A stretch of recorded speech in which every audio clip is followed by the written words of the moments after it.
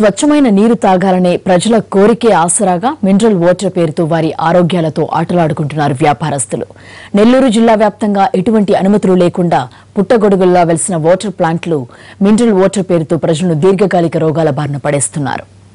నెల్లూరు జిల్లాలో 1000కి పైగా mineral water plants ఉన్నాయి.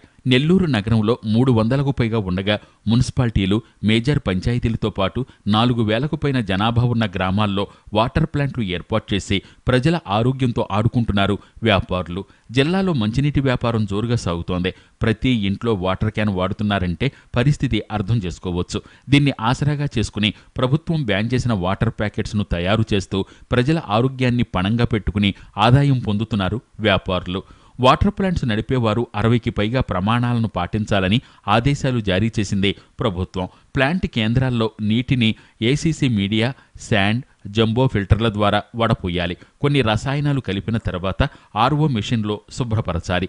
ఆ నీటిని స్టీల్ ట్యాంకులోకి పంపి ఓజోనేటర్, యూవీ సిస్టమ్ ద్వారా మరింత శుభ్రపరచాలి. అప్పుడు మైక్రో పిల్లర్లో నింపి ఓ కెమిస్ట్, మరో మైక్రోబయాలజిస్టు పరిశీలించిన తర్వాత క్యాన్లు, బాటిళ్లలో నింపి కర్నూల్లో ఉన్న ల్యాబ్కు ప్రతి నెలా పంపి ధృవీకరణ పొందాలి. క్యాన్లు, బాటిళ్లకు ఖచ్చితంగా ఐఎస్ఐ గుర్తింపు ఉండాలి. కానీ అవేమీ పాటించడం లేదు మినరల్ ప్లాంట్ బిజినెస్ చేసేవాళ్ళు. ఖచ్చితంగా ఈ స్టాండర్డ్స్తో మెయింటైన్ చేసేవాళ్ళు రన్ చేయండి. అవే కాకుండా మీరు యూజ్ చేసే ప్లాస్టిక్ అనేది మన సెంట్రల్ గవర్నమెంట్ కానీ స్టేట్ గవర్నమెంట్ బ్యాన్ చేయడం జరిగింది. సో మీరు ఆ వాటర్ ప్యాకెట్స్ అనేది కూడా యూజ్ చేయొద్దు. అవే కాకుండా మీరు అవి సప్లై ఇచ్చేటప్పుడే మ్యానుఫ్యాక్చరింగ్ డేట్ ఉండట్లేదు, ఎక్స్పైరీ డేట్ ఉండట్లేదు.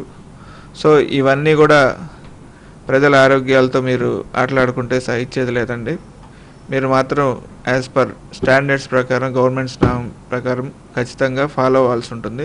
నిబంధనల ప్రకారం మినరల్ ప్లాంట్లో వాడే నీరు బోర్ల నుంచి మాత్రమే వాడాలి. అయితే చాలామంది వ్యాపారులు సోమశిల నుంచి వస్తున్న నీటిని, కొళాయిల నీటిని వాడుతున్నారు. నీటిలో కెమికల్స్ కలిపి మినరల్ వాటర్ అంటూ ఇంటింటికి తిరిగి ట్యాంకర్ల ద్వారా సరఫరా చేస్తున్నారు.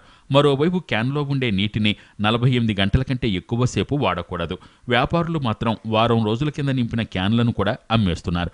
మనం తాగే నీటిలో 0.5% నుంచి 0.8% మాత్రమే పీపీఎం ఫ్లోరిన్ ఉండాలి. కానీ మార్కెట్లో అమ్మకాలు జరుపుతున్న నీటిలో 2% కంటే ఎక్కువ పీపీఎం ఫ్లోరిన్ ఉంటుంది. దీనివల్ల బ్యాక్టీరియా, వైరస్ మరింత వృద్ధి చెందుతాయంటున్నారు డాక్టర్లు.